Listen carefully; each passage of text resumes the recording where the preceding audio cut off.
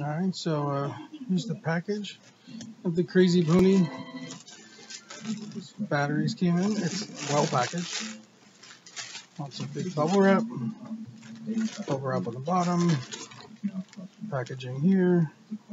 I've actually never seen packaging for batteries like this. I actually really like this. There's a lot of times they're individually wrapped in bubble wrap, and I've had issues where I've actually pulled the end cap off trying to get it out of the bubble wrap because I'm afraid to cut through it.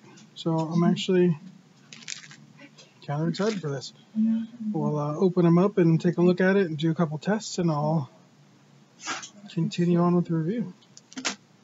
Thanks for watching, guys. Alright guys, we're going to take a look at the weight on these batteries. The first one, 4 grams on the second, 4.1 on the third,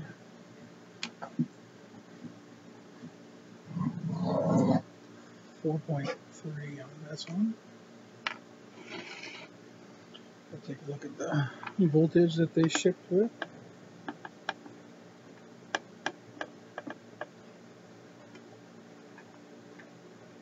.96.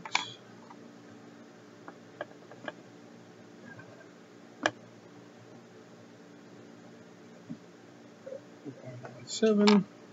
I always hate when I get a battery and it's essentially dead on arrival or has a full charge. It's always frightening. 395.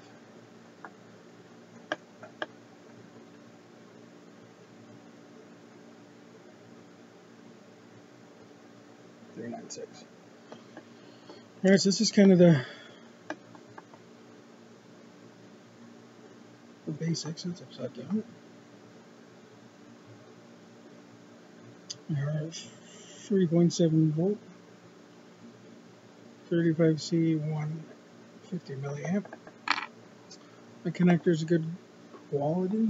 It's nice and firm in there. It doesn't wiggle around a lot. I've already tried to fit these in the Inductrix and they slide right in. I have a Raycon frame. It's a little tiny batteries, I think, and these fit perfect. Might be a little bit loose on a stock frame. I don't have a frame anymore to test. It's easy with all this sellotape to solve that. Next up, what I'll do is charge these, and then once charged, I'll give them a run in the Inductrix, see how long I last. I don't expect them to last a long time at 150 milliamp, 35C, but you know, if I get 2.5, 3 minutes of good power flight, I'm happy with that. I'm also going to try it in a couple other micros I have. I'm going to try it in a Radian, see what the battery does in that, as well as a couple standalone cameras that I have that run on this. That's it for now. Stay tuned for the rest of the video.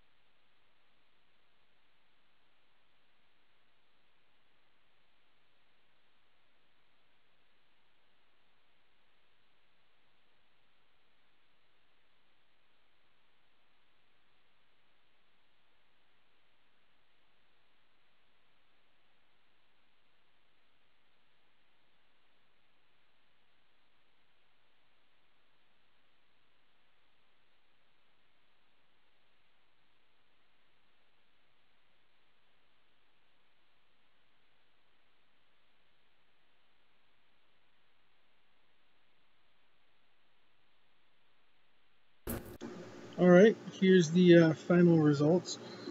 Hopefully my editing as well. You will have just seen one full flight. This battery was just taken out of the quad.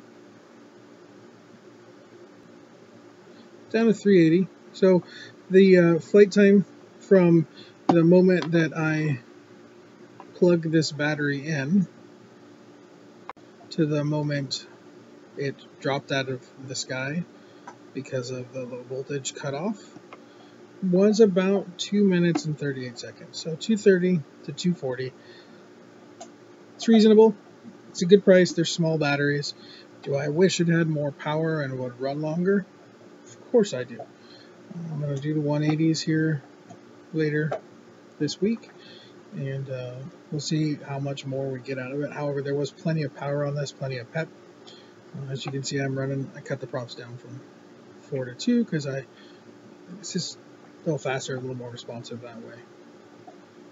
So again, overall, my review on this is, yeah, for the price they are, it's worth it.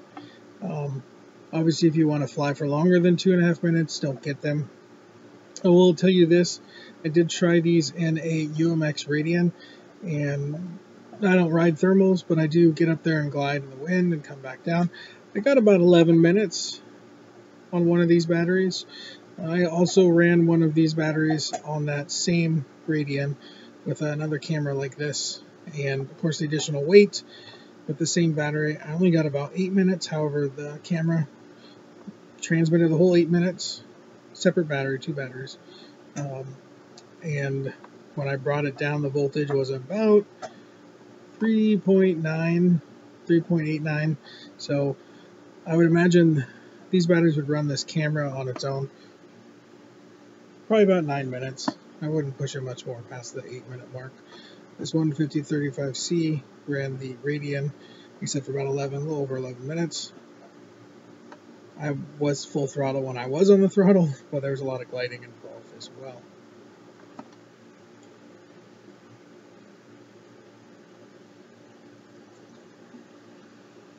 Thumbs up.